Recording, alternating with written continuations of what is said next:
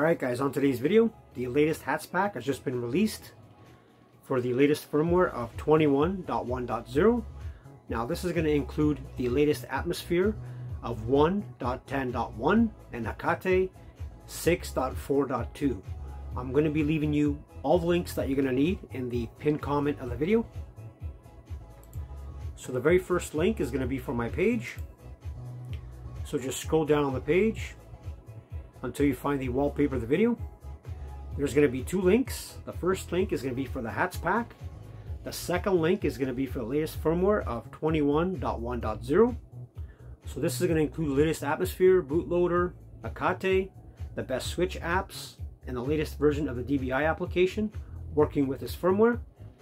Now if you're doing a fresh install, just unzip all the contents of the hats pack folder and then copy it onto the root of your Nintendo Switch's SD card formatted in FAT32. If you're updating your SD card files to the latest firmware, just follow along in the video. So now for the first link, which is going to be for the latest release of the hats pack, you're going to scroll down on the page until you find the releases section. You're going to download the latest. Now this is going to be a zip folder, so you need to unzip it using 7-zip or WinRAR. Now for the second link, this is going to be for the latest firmware of 21.1.0.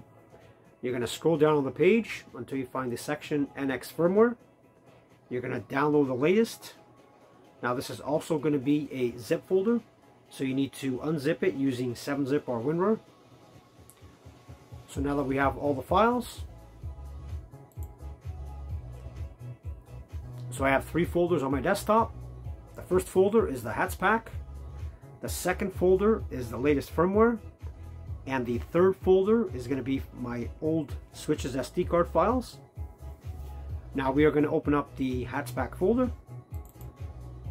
That's going to be on the left.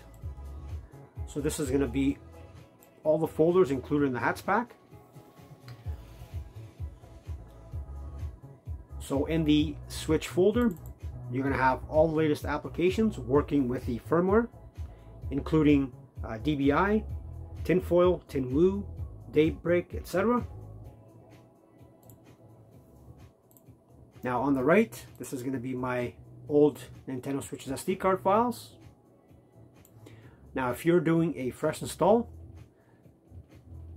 just select all the folders from the hats pack and then copy them over to the root of your Nintendo Switch SD card. If you're updating your Switch card files to the latest firmware,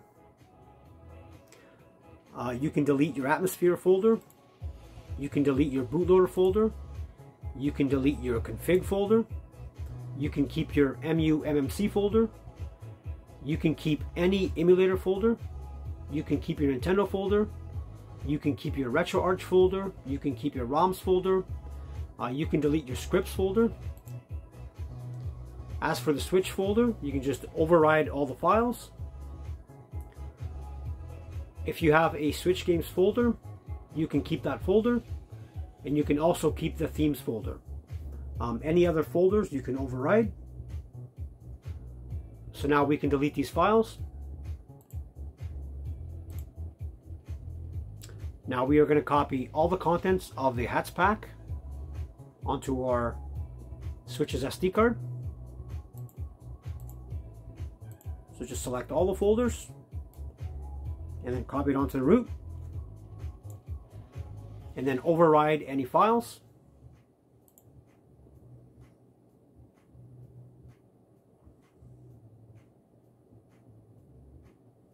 So there you go. Last thing we need to do, if you are gonna be updating your Switch offline, we are gonna copy over the folder with the firmware onto the root as well, just like that. So now you have all your files.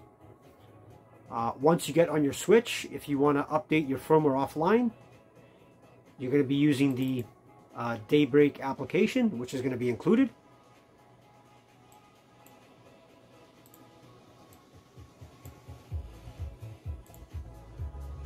So that is basically it for the video. I will be leaving all the links that you guys are going to need in the pinned comment of the video.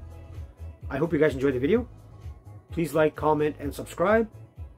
And on to the next one.